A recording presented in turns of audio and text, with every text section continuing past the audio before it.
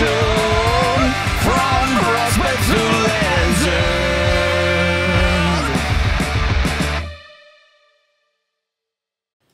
What's up, guys? It is Darreck Kirby back with another Mavericks victory. I don't know what you would say. I almost said like Victory Monday, but that's a more Cowboys thing you would say. Unless they play on a Monday night, in which case it would be Victory Tuesday. But today is Thursday. Victory Thursday. Yeah, let's go with that. Anyway, we got a 3-game winning streak rolling now for the Dallas Mavericks. Things are progressively picking up a little bit. Now, there's a couple of things to factor into this. One, the schedule has gotten lighter, as we said it would, when we cautioned and urged people, hang in there. Yes, I know there's struggles, and I know they've struggled against bad teams as well. But hang in there. This team can get it going against some lesser, shall we say, opponents. Now, Atlanta, they've got a talented roster, but they are hit hard with injuries, and that opens the door for Dallas to make some real headway. Now, they get that in the form of a 118-117 win, which is a continuation, really, of how Dallas's recent streak has gone. Every game has been within 5 points. The 134-132 win over Golden State, the 127-122 win over the Timberwolves, which I was not able to do a post-game show for after, just with how crazy my schedule has been this week. But I know there's a lot of good happening, but there's also still things that need to be worked on, things that need to be addressed. And even this game had that as well. But it's good to see Dallas winning these close games because it shows growth and progression in the clutch. How to win these close games, particularly when things have not been going great for you. In the case of the Minnesota game, they pissed away a big lead in that game. And Minnesota's not a good team. They're without Karl Anthony Towns. And so to be in that situation, not good. But they got the win. And you had Porzingis absolutely go off in that game. In this game, you're able to finally actually defend home court. That feels like a rarity this year. And Dallas gets another big-time performance. This time, I know he's one of the more maligned guys in here, in this kind of community and everything. Tim Hardaway Jr. deserves a lot of credit in this game because he absolutely goes off in the fourth quarter. He goes off and scores, I think, 13 of his 16 points in the fourth quarter to erase in a 9-point deficit to open the quarter for Dallas. It was 90-81. Dallas not only erases that deficit, they do it in the blink of a damn eye because Hardaway opens the fourth quarter on a 7-0 run by himself.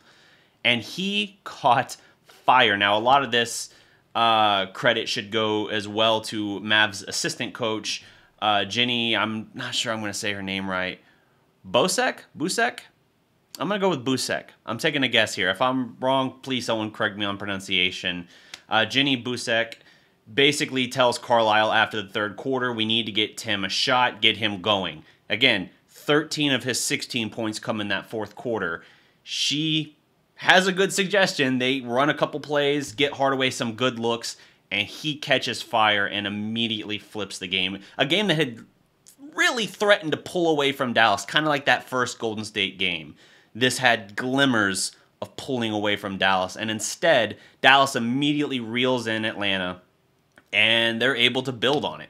Carlisle, after the game, said that of Tim Hardaway that he is the, quote, ultimate gamer, especially when he's playing his former team in Atlanta. So, very, very true there.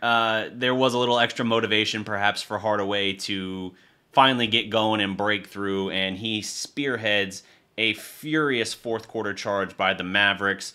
They had basically everything working on the offense in that quarter. They were shooting the lights out from three. They were getting big buckets when they needed it. Dorian Finney-Smith has a big three there in the closing moments as well.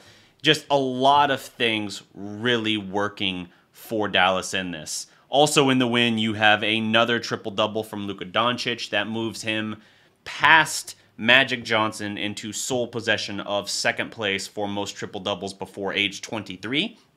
Again, keep in mind, Luka's got until next February to catch Oscar Robertson in that regard, and I think he's like stupid close to catching him even. So all intents and purposes, Luka will surpass him for that for most career triple-doubles before the age of 23.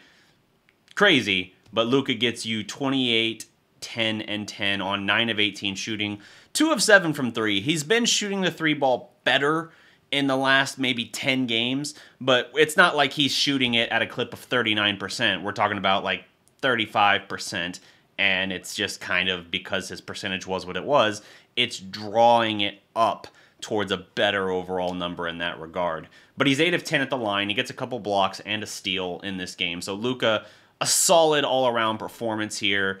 The Mavericks also get some real work from Jalen Brunson. He goes off for 21 points, which is the most points he's ever scored off the bench for Dallas. I believe ever. Certainly this season. But I think ever. I heard someone on Twitter say, and I can't remember. I thought I saved the tweet because I wanted to specifically make sure I got that right and give them credit. I cannot find that tweet right now. So I'm just going to go out on a limb and say it's this season that it's the most he scored off the bench. I know that much. 9 of 18 for Brunson, 2 of 6 from 3. And he basically feasted when he had Trae Young on him. So good on Jalen. A huge X factor in this game for Dallas, the second leading scorer. HARDAWAY, again, gets going in that fourth quarter. 13 of his 16 come in there. Willie Cauley-Stein has been playing a little better again. You know, he had a reduced role, a majorly reduced role for a few games there because he started playing badly, let's just say. And he's done a lot better now since he started to get a little bit of burn again. And I think maybe it just kind of woke him up a little bit. Like, I don't know. Some guys just need that kick in the pants to really dial back in. And so maybe that's something that he was able to accomplish in that regard. Because in 23 minutes, he gets you 14 and 6, 5 of 6 from the field, 4 of 4 at the line. A very, very solid performance for him off the bench. Porzingis struggles with his shot in this game, whereas the first Atlanta game was one of his better games of the year. In 19 minutes, a very reduced minutes opportunity here, but it's because he had 5 fouls. That limited his burn a little bit. But he, in 19 minutes, still gives you 15 and 4, but it's only 6 of 14 shooting, including 1 of 5 from 3. So not a lot going there. He does hit late in the third quarter a corner 3 that kind of helped keep Dallas around. So he still had moments, but it wasn't his usual performance. He doesn't get a block in the game. That's a rarity, but he does get you a steal as well. I thought Dallas really got a gritty win with this. Obviously, as I said earlier, pulling this out in the clutch like they did and getting a win at home against a team that, you know, Luka and Trae are always going to be, you know, tied together by history and by perception around the league. And so for Dallas to, in this case, win that battle. Now, Trae Young, a great game as well. Luka played 37 minutes. Trae Young played 42. Trae Young goes for 25, 7, and 15, so flirting with the triple-double himself. 8 of 22 from the field, so not a great shooting night. 4 of 11 from 3. A couple of those were, again, those logo shots he loves to take. He's not terribly efficient in like his three-point shooting, it seems like, when they've played Dallas this year. You know, last game he got going late and led that furious charge to nearly steal that game from Dallas wherein Dallas snapped a 6-game losing streak. But this time he kind of was more cooking throughout and really making a lot of positive impacts for his team. Obviously, 15 assists is a big number for them. To me, the real thing for Atlanta, and I said this before in the, I don't know if I said it in a stream or a video. I said it in the community chat. I know that. If Atlanta's dumb enough not to give the max to John Collins, dude, I swoop in there and get that dude. 33 and 8 on 13 of 18 shooting for Collins. 1 of 3 from 3, 6 of 6 at the line, a block, a steal in 38 minutes. The dude absolutely cooks Dallas. This season, he is absolutely shredding us. If Atlanta is dumb enough not to give him the max and you can pry him away, I go do it. I go and do it. Because that dude is, I think he is very, very good, and I think he's a guy who, you don't have to go get that A-list guy, but you can still get a guy that makes a tremendous positive impact for your team. So that's my thinking there. Herder also gives them 23 and 8. He's definitely got his role for them. He's 4 of 7 from 3. Big shots from him. Can we stop on the, by the way, the Luka, Trae Young comparison, even when Atlanta fans want to say, like, it's not just Luka versus Trae, it's Trae and Cam Reddish. Well, first you're trying to tell me that Trae is better than Luka. Now you're saying, well, the combination is actually better. Well, Cam Reddish is, what, 27 minutes, 7 points, 3 assists, 2 of 7 from the field, 0 of 4 from 3. He didn't do anything the last time they played either. I know what, how his inexperience is, but can we have a conversation about that a little bit and just say, like, yeah, you might actually be docking yourself more points in the comparison there. It's not, oh, Trae and Reddish lift up to Luka's level roughly. You might be dipping negative with the Reddish impact, at least for now. But I digress. Dallas here, they dodge a major bullet because on this final possession, Atlanta down 1, they're inbounding from half court. There is contact, there is a collision of some sort between, I believe it was Willie Cauley-Stein and Trae Young. Trae Young stumbles, and as a result, they don't get the ball to Trae Young on the inbound pass. It goes instead to Gallinari, who was 1 of 7 from 3, 2 of 12 in the game, 11 points in 30 minutes of action for Atlanta. The fact that he's who is ending up, and he's a good player. Now, he wasn't having a good game, but he's a good player. The fact that he's who ends up with the ball in his hands for the final shot and not Trae Young is a major benefit. Because even if Trae Young, is talking about him being able to knock down big shots, you not only have that factor, but the guy is, even to the extent that people say he's ruining the game, which is they pick new moves and new things that they point to that's ruining the game every couple of years. First, it was the KD rip move on his pull-up threes, and now here we are to this. But he's a master of drawing fouls, of accentuating contact, and he does not get the foul called. The crew chief afterwards, Josh Tiven, this is from Tim McMahon on Twitter, says via the pool report, he says, quote, in the game, the contact between Young and Cauley-Stein was deemed incidental, and therefore we didn't have a whistle on the play. After reviewing the play post-game, we still feel the no call was the correct decision. Trae Young lost his shit after the game. Got right in the ref's face.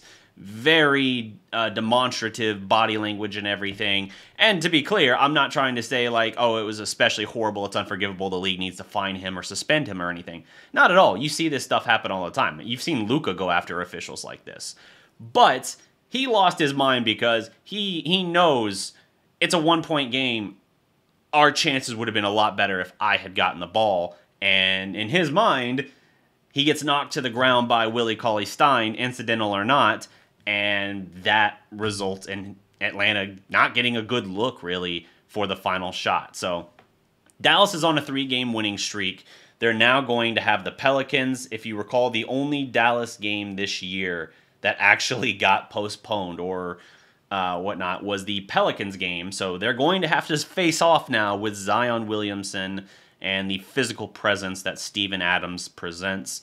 That is something to consider as you make an evaluation of what Dallas has in store for them. Like, they've not had to really contend with Zion this year. And last year, they saw him, I think, one time, and Maxey put the clamps on him.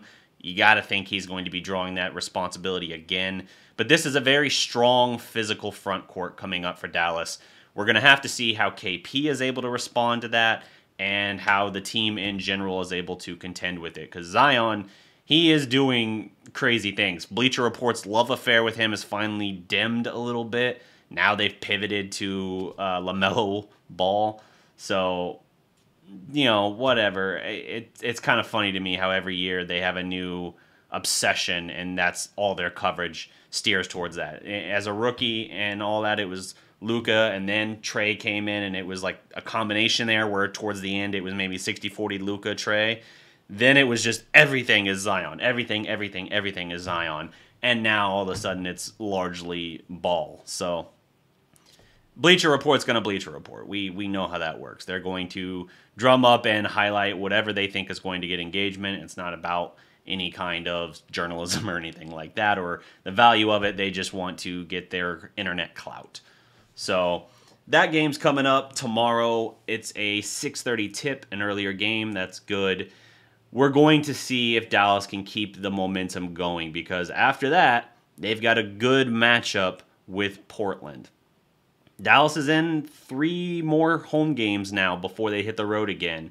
Home has not been friendly to them, but they've got a little bit of momentum, and their schedule the rest of the year is among the best and most favorable to them. So maybe they can build on this momentum and actually allow it to result in a positive streak for the team that gets them back to 500. I believe they're still 2 games down of 500 right now. They're the 11 seed currently, just a game back of Sacramento at the 10 seed.